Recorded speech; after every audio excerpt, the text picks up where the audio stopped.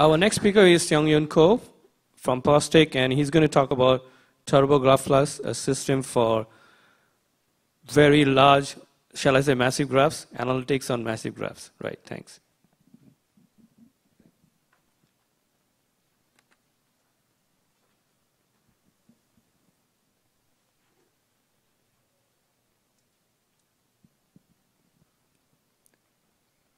Sure, begin. Okay, let's start. So, hi, I'm Seongyun from POSTECH in Korea, and this is TurboGraph Plus, a scalable and fast graph analytics system, and it is a joint work with Professor Ok-Shin Han. So, as you all know, graph is an effective way to represent entities and their relationships, and examples are kind of road networks, social graph, and web graph. And using various analytics, valuable information can be earned, such as shortest path, communities, and ranks of pages. And next, I will explain two motivations in designing our system. The first motivation is that real graphs are really huge. And typical social scale graphs, such as social networks and knowledge graphs, contain 100 billion edges, while the web scale graphs have more than 1 trillion edges. Furthermore, the size of brain graph, known as human connectome, can reach up to 100 trillion edges. Thus, this calls for a system that can efficiently handle such very large-scale graphs by using distributed machines. Distributed methods are categorized into two methods, in-memory and external memory. And while the in-memory system focuses on efficiency, but with a risk of out-of-memory error, the external memory system focuses on scale-up with a fixed memory budget, but with a sacrifice in performance. Here, Gemini and Chaos are the state-of-the-art in each group. Here is the experimental results for PageRank, while doubling the graph size up to the more than 200 billion edges. And surprisingly, no system achieves both scalability and efficiency at the same time. Although Gemini shows the best performance for small graphs, it cannot process the large graphs due to the out-of-memory error, showing its limited scalability. And although Chaos can process up to the largest graph, but its longest execution time shows its poor efficiency. And even worsely, there are much challenging but important graph analytics that's called neighborhood-centric analytics. Neighborhood-centric analytics requires processing multi-neighborhood around each vertex. Examples include triangle counting, clustering coefficients, and subgraph matching. But the vertex-centric model that most systems adopt allows computation only with one home neighborhood around each vertex. Due to this limitation, the vertex-centric systems encounter serious problems. And the below is an example where each vertex needs 2 home neighborhoods, such as for triangle counting. Here, because vertex 1, V1, is a one hop reachable from vertex 0, V0, V1's one home neighborhood data is encoded as a message and sent to V0. Then it can construct its 2 home neighborhood. And it's the same for V1. The messages are sent to V1 and it constructs. And it's the same for the other vertices. Here, we can compute the total size of messages in terms of the number of edges, which is the summation of squared degrees of all vertices in a graph. But the problem is that it can easily exceed the size of input graph. So even though the input graph can be loaded into memory, the system can crash due to the out-of-memory error.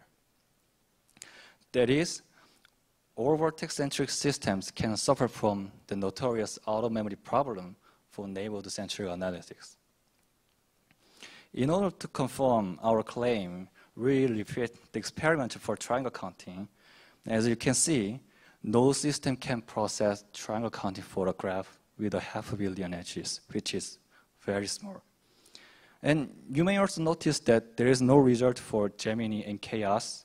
And this is because their limited processing models do not support neighborhood-centric analytics. Given these two motivations, we developed a new system for scalable and fast processing of neighborhood-centric analytics called TurboGraph Double Plus. This is a distributed and external memory graph analytics system with the following main contributions. First, nested window streaming model is a new processing model that can process neighborhood-centric analytics only with a fixed memory budget. And second, guest programming model is extended to support neighborhood-centric analytics. And third, serial parallel and overlapped processing maximizes the overall efficiency of a system by fully parallelizing and overlapping CPU, disk, and network tasks. And last, our balanced buffer-aware partitioning scheme balances the workloads with a low partitioning cost. So in the following presentation, I will explain them in order, but I will mostly focus on the first two parts due to the time limit. Before explaining our processing model, we first define some concepts in order to abstract neighborhood-centric analytics. We say that a vertex is k-hole reachable from another one if there is a shortest path of length smaller than or equal to k. Then the k-ohm neighborhood of a vertex V can be defined as an induced subgraph of all vertices k-hole reachable from V. Now we define k-reachable work set. K-reachable work set of a vertex V is a set of all possible works starting from V within its k-ohm neighborhood.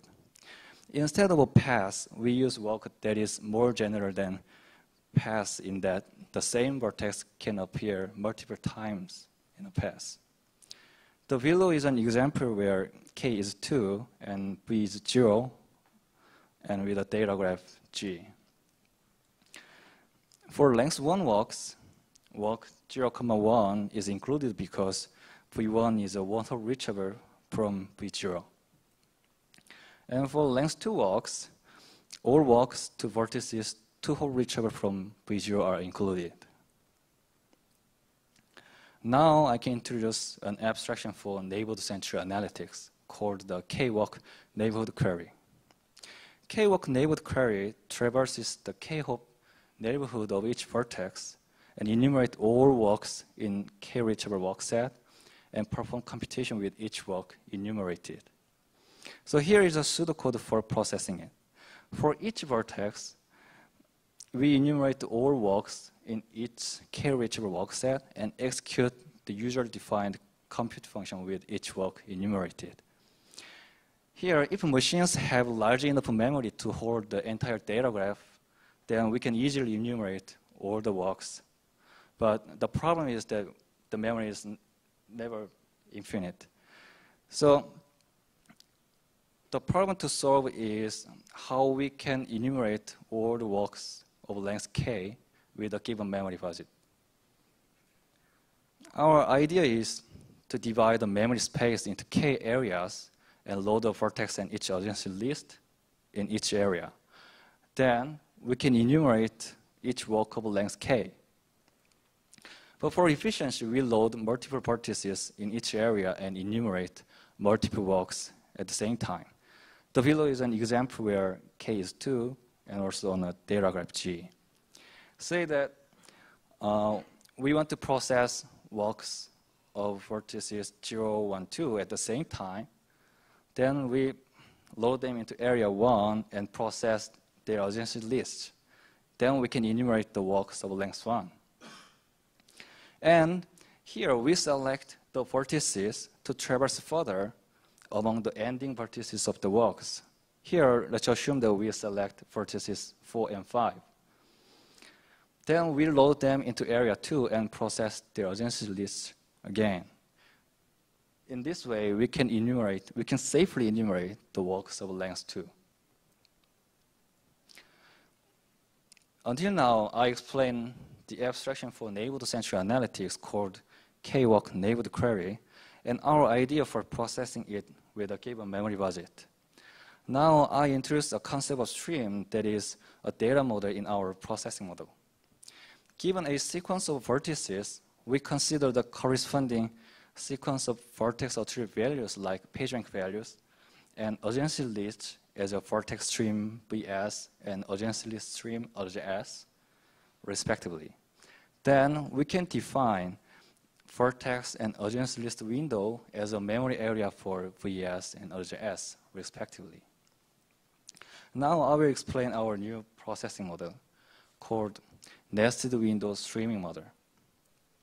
In Nest, k pairs of vertex stream and urgency list stream inside one another to enumerate walks of length k.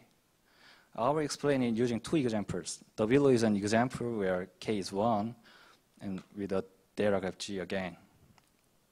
Assume that we are given a vertex stream vs1 and urgency list stream RJS1 like this. Then we place a window on each of them and we stream their edges within the area 1 and perform the PageRank computations. And we slide to the next and repeat the processing. Now here's another example for triangle counting where k is 2. In this case, it nests two pairs of vertex and adjacent streams. Assume that we are given VS1 and RJS1 like this, and also say that up to 5 edges can be loaded into each adjacent list window. First, we load V0 and V1's adjacent lists, and we iterate their one-home neighbors and select the vertices to traverse further among the ending vertices.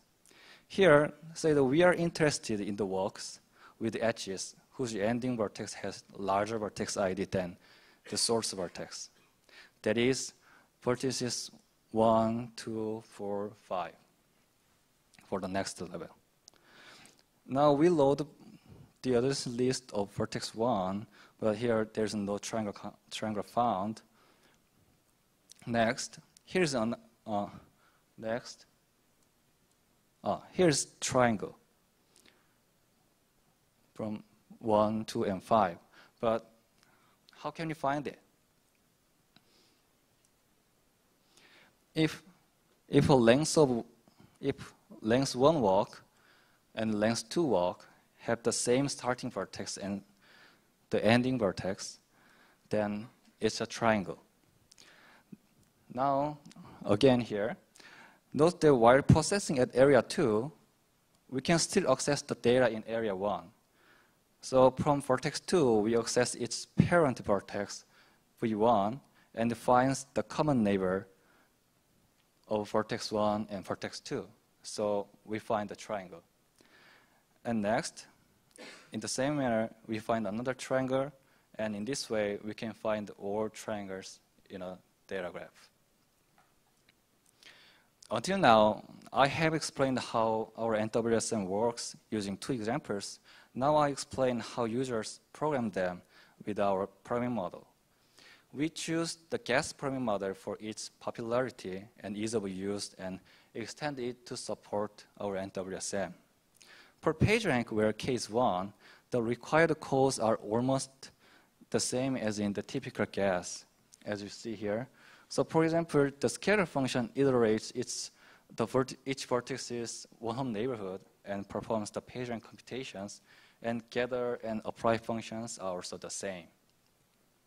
And to support when the k is larger than 1, we allow users to define a scalar function for each level of walk enumeration. That is, there are k scalar functions in total. Here is an example of triangle counting where two scalar functions are defined. The level 1 scalar function, enum neighbor, is invoked for all vertices. But for ease of explanation here, we focus on vertex 1. Here, among each one-home neighbors, it marks the vertices to traverse further. Then, the level 2 scalar function, find the triangles, is invoked for all marked vertices. And let's see it for vertex 2. we first follow its parent vertex, which is vertex 1. Then by identifying the common neighbor of vertex 1 and 2, we can find the triangle 1, 2, 5. And similarly, the user can easily program other applications with few lines of modifications. And as we have seen here, users do not need to understand the underlying mechanism of our NWSM, which is also good characteristic of our programming model. And I have talked about how our NWSM supports neighborhood-centric analytics and how we can easily program them using our programming model. But another interesting issue is how we can efficiently execute the proposed NWSM in a distributed environment where there are 3 types of hardware resources. But due to the time limit, I highlight only the best characteristics of our execution strategy called 3-level parallel and overlapped processing, in short, 3LPO. 3LPO maximizes the efficiency for executing NWSM by fully parallelizing and overlapping CPU, disk, and network. And please refer to our paper for detailed algorithm. Now, I explain our experimental setup. We use 2 groups of queries. For group 1, where case 1, we use PageRank, single-source, shortest path, and weakly connected components. And for group 2, where case 2, we use triangle counting and local clustering coefficient. And here are data sets and our cluster specification. And for competitors, we use both in-memory and external memory systems in order to evaluate both the efficiency and scalability of our system. And please note that PT is a state-of-the-art triangle counting method on memory use, not a general graph analytics system. We evaluate our 3LPO strategy first. We measure the time for CPU computation, disk, and network I/O tasks. And the results show that the query execution times are almost determined by the time taken for the most bounded hardware resource. So we can say that 3LPO achieves full parallelism and overlap of 3 hardware resources. And we evaluate the overall performance with the real graphs. Here, we use group 1 queries.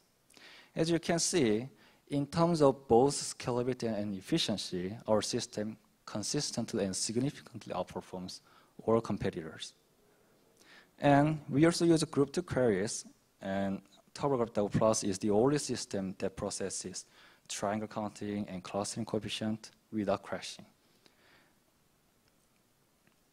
And also, we test the data scalability by varying the size of synthetic arithmetic graphs, and the results show that TurboGraph Double Plus almost always outperforms all competitors. So to conclude, our system, TurboGraph Double Plus, is a scalable and fast distributed graph analytics system with the following desirable features, and those are our main contributions. And thank you for listening. And is there any question?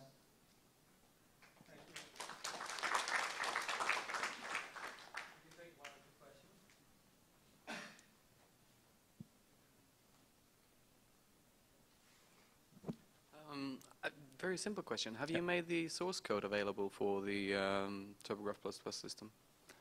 You mean the source code Yes. for our system? Yes. So we are going to make it open source, Okay. but we are currently doing code cleaning and doing some performance testing. Right. So I will let you know when it's available. Yeah. Thank you. A little bit more harder question?